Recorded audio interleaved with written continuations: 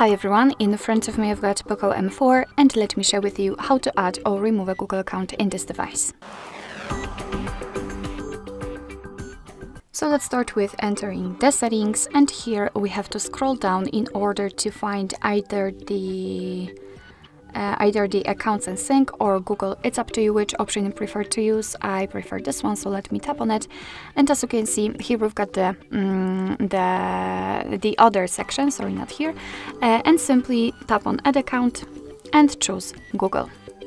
Make sure that you've got the internet connection because it is required for this operation, and from this step we can either create a new account if you do not have your own yet, or simply type your email or phone. So let me do it quickly.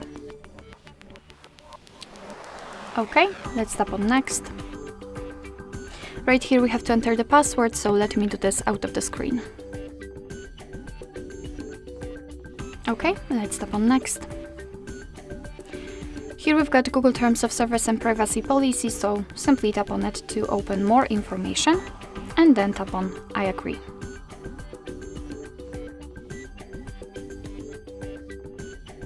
And now we can go back. Let's tap on Google, and as you can see, we just successfully added our Google account to this device. Of course, you can always remove the Google account whenever you want to, basically. Just tap on it, tap on more, and tap on remove account. Tap on remove account again, and as you can see, we have only the previously added one, so it means that we just successfully removed the Google account.